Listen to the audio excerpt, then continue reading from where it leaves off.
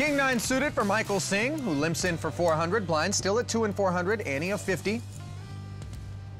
The invitation was accepted by Olivier and Antonio with pocket deuces and 5 deuce offsuit respectively, but Tony says, I want to play for more, and makes it 1,200 to go after Jason Mercier had limped in with the King 10 offsuit. And Ollie, we talked before about raising larger pre-flop to discourage so many players from calling, and you see Tony making the same mistake here. He's only gone 3 times the size of their limp.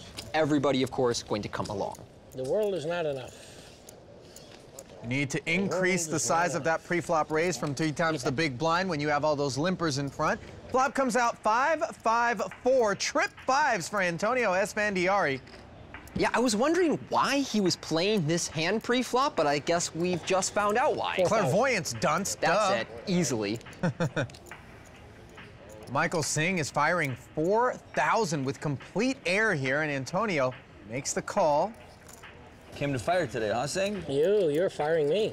You're firing. I'm getting the pink slip.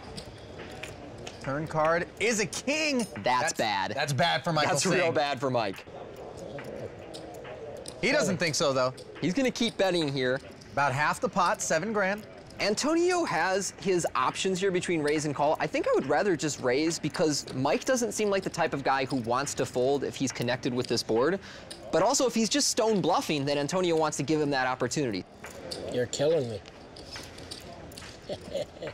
Esfandiari ended up just calling. Singh continues to have control of the betting. A 3rd spade hits the river. 3,000. And he bets really small here. He bet like 1/10 of the pot. He's just trying to get to a showdown for cheap. And Antonio... Not gonna let that happen. He wants to play for more. Makes it 16,000 total.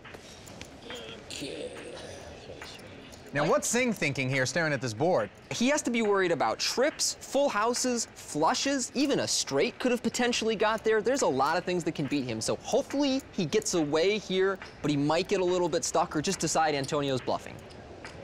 You're too good, baby, too good. I gotta think this one through. To call the extra 13,000 is pretty much deciding Antonio was bluffing. He can only really beat a bluff. No worse hand is gonna raise him there for value. Call. Call. 2-5. Are you serious? What a schmuck. All right. 2-5. Offsuit. Yeah, I know. You saved the 3%. Singh, none too pleased about that outcome.